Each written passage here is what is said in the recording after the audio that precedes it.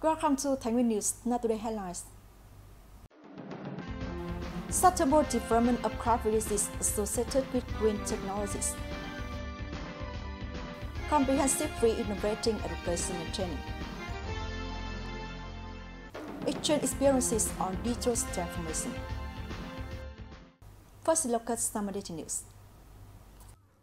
On August 22nd, the Provincial Association with the Craft Village, the Provincial Cooperatives Alliance and the Executive Board of the projects Biomass Gasification Technologies, a sustainable energy solution for agri-food processing and waste management in rural areas of Vietnam, organized a conference on sustainable development on craft village in Thái province, associated with the application of green technologies. The conference attracted over 200 delegates, representatives of cooperatives and craft villages in the province. At the conference, the delegates focused on discussing solutions on sustainable development of craft village, transferring and applying digital transformation in production in craft village, promotes the roles of artisan skilled workers, as well as develops craft villages associated with tourism and building new rural areas. In addition, the delegates was also informed about the situation of quality economic development, how to access the capital from the Cooperative Development Support Fund.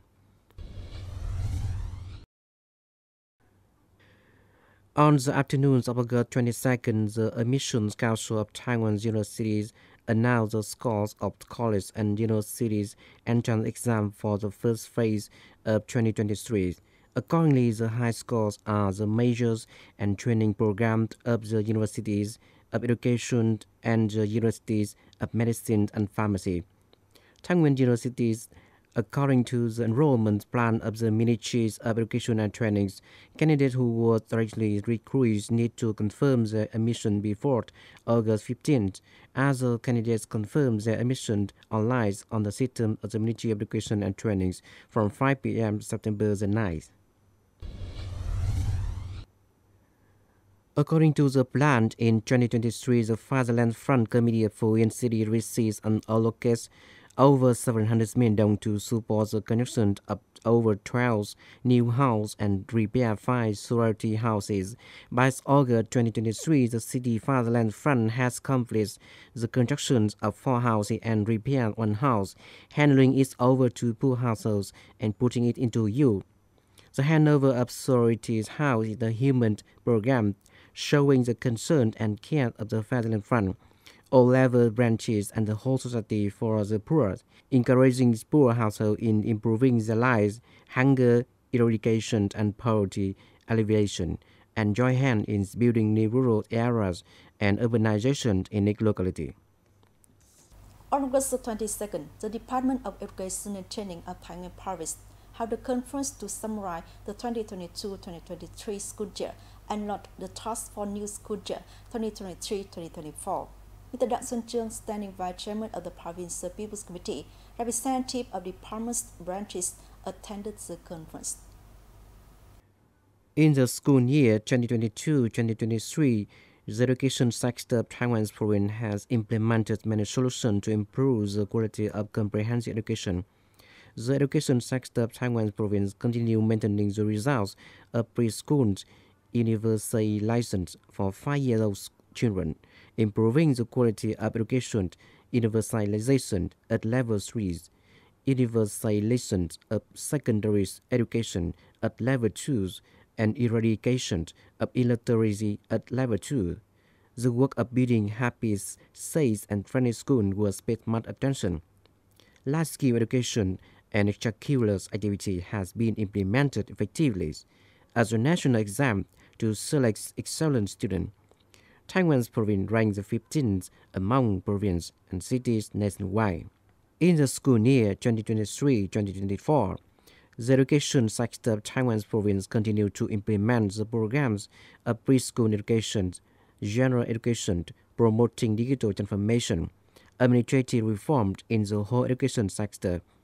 Speaking at the conference, the standing vice chairman of the Provincial People Committees highly appreciated the result achieved by the whole education and training sectors over the past time, and at the same time suggested the whole sector continue to carry out the assigned tasks focused on well implementing the immersion movement of good teaching, good learning, develops a plan on vocational education and orientation for students, attracting more investment resource in education and training.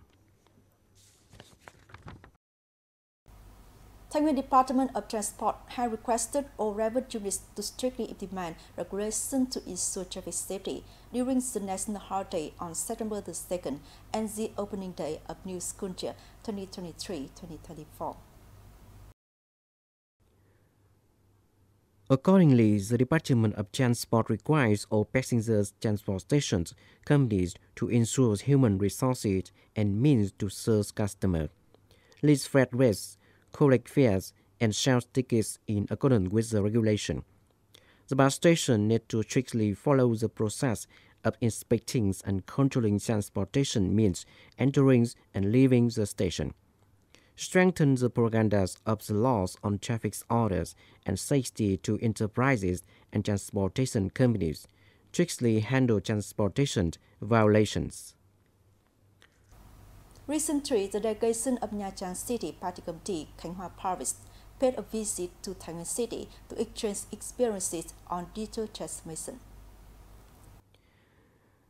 Recently, Thái Nguyên City has focused on investing in technical infrastructures, speeding up the reforms of administrative procedures, building digital government, developing the digital economies and digital societies, investing nearly 45 billion to build a smart urban management centers and a camera system to monitor urban audits and safety.